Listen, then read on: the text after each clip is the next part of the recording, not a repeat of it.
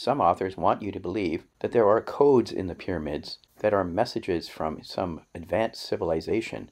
Osborne and others claim that the Great Pyramid's latitude is 29.9792458 degrees north, and note that this appears to match the speed of light in a vacuum as 299,792,458 meters per second.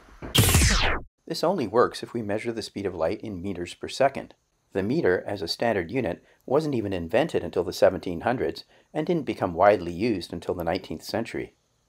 So one could well ask why Egyptians, extraterrestrials, or anyone else would record secret messages in a unit that wasn't even invented yet. If we measure the speed of light using other units, such as cubits per second, we get a result that bears no resemblance to Giza's latitude.